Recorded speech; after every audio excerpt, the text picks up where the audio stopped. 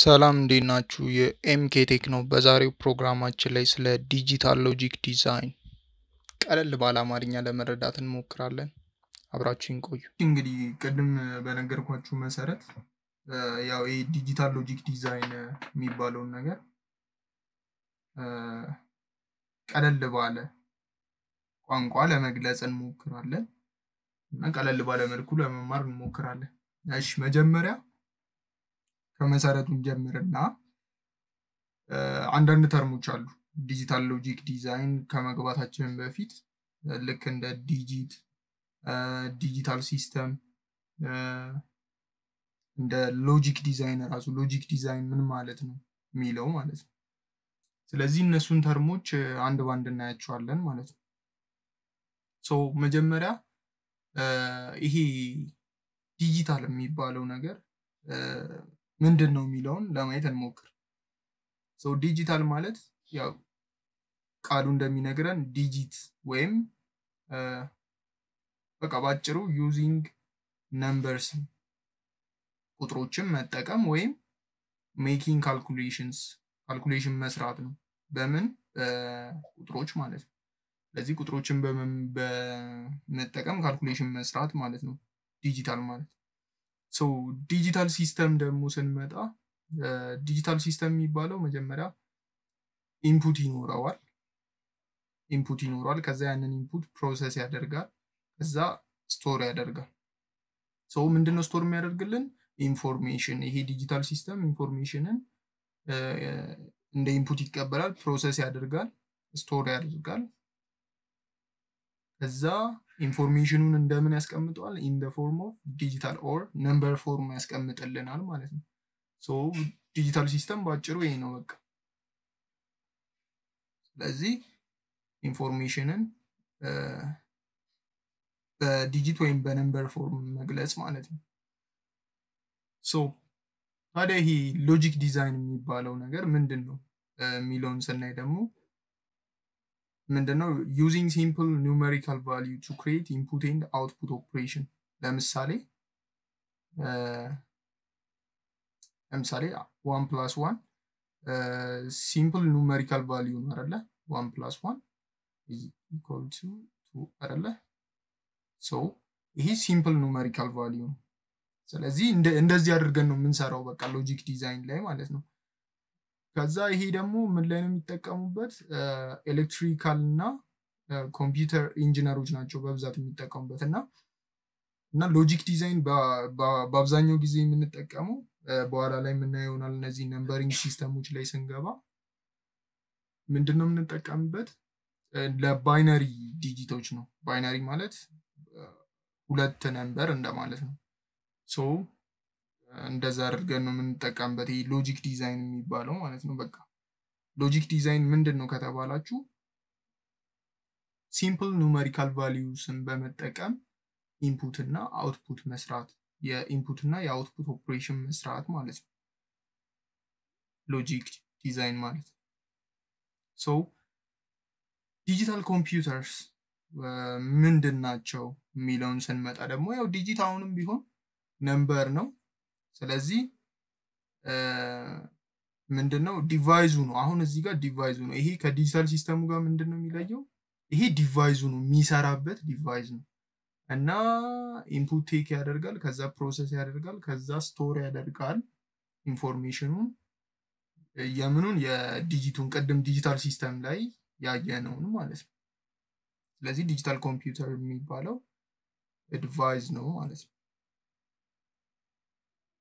ሶ እነዚህን ካየን አሁን እነዚህ ተርሞች የሚያስፈልጉ ተርሞች ናቸው ማለት እነዚህን ከተረዳችኋቸው በቃ ሌላው ነገር ቀላል ነው ማለት ነው ሶ ወደ ነምበሪንግ ሲስተም እንሂድና አራት አይነት ነምበሪንግ ሲስተሞች አሉ የመጀመሪያው ዴሲማል ነምበሪንግ ሲስተም የሚባለው ነው እና ይሄ ዴሲማል ነምበሪንግ ሲስተም ምንድነው 10 ቫልዩዎች አሉት ከዜሮ ነው የሚጀምረው እና ከ0 እስከ 9 ማለት ነው 10 ቫልዩዎች አሉት ከዛ ማን ነው የሚጠቀምበት በአብዛኛው ሰዎች ናቸው የተለያዩ ካልኩሌሽኖችን ለመስራት እኛውን የምንጠቀምበት አንድ ሲደመር አንድ የሚለውን ካልኩሌሽን ስንሰራው እነዚህን ዴሲማል ነምበሮችን ነው የምንጠቀመው ሶ ዴሲማል ነምበር የሚባለው ይሄ ነው ማለት ነው ሁለተኛው ነምበሪንግ ሲስተም ባይነሪ ነምበሪንግ ሲስተም ነው እና ይሄ ደግሞ ምንድነው በምኖች ነው የሚጠቀሙበት ኮምፒውተሮች ናቸው የሚጠቀሙበት እና ይሄንን ኮምፒውተር ላይ ነው የሚጠቀሙት ባይነሪ ነምበር እና ምንድነው የሚገልጽልን ኦን ወይም ኦፍ 0 እና 1 ብቻ ነው ቫልዩ ሁለት ቫልዩ ነው ያለው ስለዚህ 0 ከሆነ ኦፍ ነው 1 ከሆነ ደግሞ ኦን ይሆናል ማለት ነው ስለዚህ እነዚህን ኮምፒውተር ላይ ነው የምንጠቀምባቸው ሄክሳዴሲማል ነምበሪንግ ሲስተም የሚባለው ደግሞ ስንት ቫልዩ ያለው ነው 16 ቫልዩ ያለው ነው 16 ቫልዩ ያለው ነው ከ0 እስከ ኤፍ ማለትም 0 1 2 3 4 5 6 7 8 9 ካላችሁ በኋላ 10 አይደለም ትሉት ኤ ብላችሁ ነው የምትጀምሩት ሄክሳዴሲማል ነምበሪንግ ሲስተም ላይ ማለት ነው ስለዚህ ይሄ ኤ ማለት ማንን ነው የሚወክልልን 11 ቢ 12 ሲ 13 ዲ 14 ኢ 15 ዲ 13 ኢ 14 ኤፍ 15 ማለት ስለዚህ እንደዚህ ነው የምንጠቀምባቸው እነዚህ 10 11 12 15 ስለዚህ 16 ይሆናል ማለት ነው ከዜሮ ስለዚህ ይሄንን ደግሞ ማን ነው ለምንድነው የምንጠቀምበት ለኮምፒውተሮች ነው ምንድነው ብዙ ጊዜ ባይናሪ ዲጂት በጣም ስለሚበዛ ይከብዳል እና ይሄንን ባይናሪ ዲጂት በቀለል ባለ መንገድ መግለጽ ያስፈልጋል ስለዚህ ያንን ደግሞ ለማድረግ ሄክሳዴሲማል እና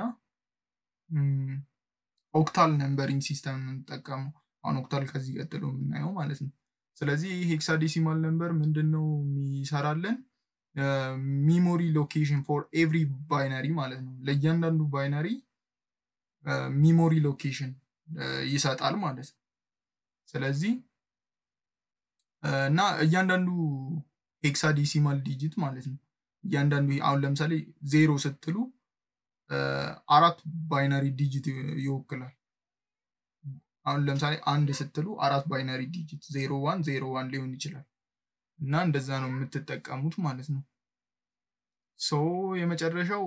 ኦክታል ነምበሪንግ ሲስተም ነው እና ይሄ ደግሞ ስንት ነው ያለው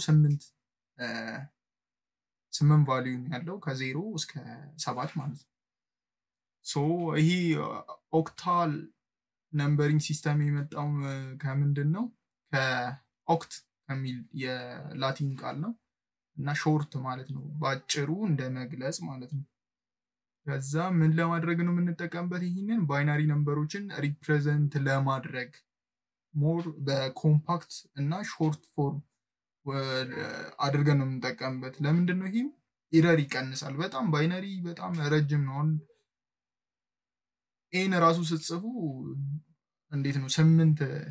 ኤ አሁን ሲጻፍ እንዴት ነው ለምሳሌ ከዚህ በኋላ አሳያችኋለሁና ለምሳሌ ሶሪ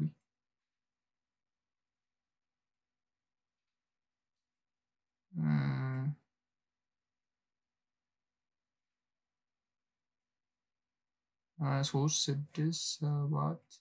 8 አይደል ሶ እና እነዚህ እንዴት ነው የሚወክሉልን ይሄ ዋንን ይወክልልናል ይሄ ሁለትን ሶ ይሄኛው አራትን ያውን ማሽኑ ኦሬዲ ኦፍ ሆኗል እና የአራትን ይሄ 8ን ይሄ 16ን ይሄ 32 64